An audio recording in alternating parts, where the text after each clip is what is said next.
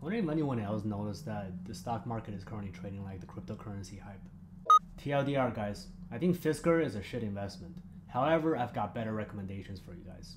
Hey everyone, Steve here from 11ish, a channel where we talk about lucrative but sound investment strategies and opportunities based on the requests from the 11ish collective. Today we're going to talk about Fisker, a brand new IPO that I frankly think has virtually no upside. The stock is getting pumped like crazy because it's going IPO at the right time, but I'm going to give you a list of compelling reasons why I think Fisker is a bad investment. Then I'm going to provide you a list of stocks in the same industry that are much better investment opportunities. So, if this is the type of content you've been looking for, please hit the like button and let's get started.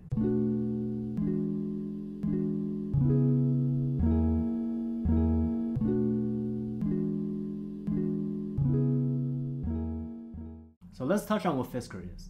Fisker is another electric, eco-friendly car company. They were actually around in 2008, where they were funded by VC Kleiner Perkin, which is actually a huge deal, and then they went bankrupt in 2013. They sold out most of their assets, but kept the name.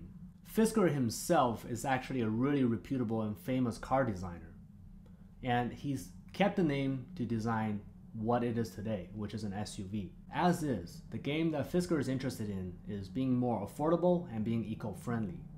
And this SUV is supposed to accomplish that. It has a solar panel roof, it has recycled materials that's built inside, and it's electrically powered. All of this combined at a price point of about $37,500. I have a problem with that statement already because Honda Pilot's around $31,000, Toyota RAV is around $28,000. The BMW and Audi SUVs hover around the $42,000. And so to me, it seems like he's more interested in playing the price game while building an eco-friendly car. There's nothing wrong with it per se, but that is not a real value prop. It's not affordable. Now you might say that there are tax incentives that lower the cost of the SUV for consumers. I counter you this. Trump hates anything green, and he is trying to cut all of these fundings. So are you sure you're going to be paying $32,000 instead of $37,000? And that doesn't even include $4,000 in taxes. My biggest concern about all consumer-driven automotive companies right now is that we are at the end of a bubble. We are almost in a full-blown recession. And so when that happens, the automotive industry is going to get cut. That's been proven time and time again. Just look at the last one. A ton of automotive companies got in trouble. And so if this company doesn't have a commercial arm, then it's going to have problems.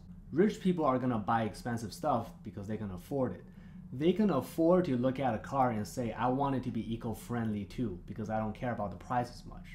Whereas for people who care about affordability, they're going to look at the price and go with a cheaper price, because that is what's most important. And if it's $5-6 grand more than the cheapest car, why would they do that? Buying an electric car is just not an economical play right now. My point is strengthened by the fact that both the CEO of Honda and BMW has pointed out that there is essentially very little demand of electric vehicles, green vehicles, outside of the coasts, because everyone else, they don't really see the point. There's not that green mentality yet. And with a high price point, there's even less incentive. So until that mentality changes, or the car becomes significantly cheaper, most people are not going to give a fajita about paying extra to have a greener car. My last concern is that Fisker doesn't really have any product differentiation or uniqueness to it. Yes, it's eco-friendly, but many car manufacturers are creating eco-friendly cars. Yes, it uses recycled materials, but there are plenty of car companies that are also using recycled materials for their greener cars. The only uniqueness that I hear about this company is that its roof is a solar panel, and so it creates energy while it's parked outside.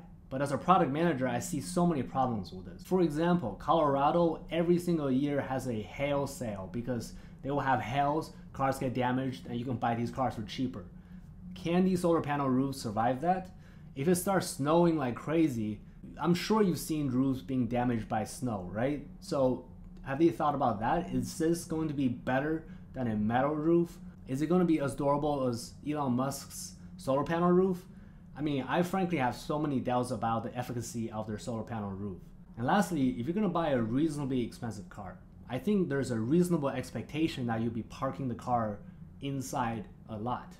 So if you're avoiding the weather, then you're also avoiding the sun. Therefore, the roof is not getting put to use. So there are so many flaws to a solar panel roof. It makes no sense to me. In this stage of electric cars as we know it, it really is not an economic option.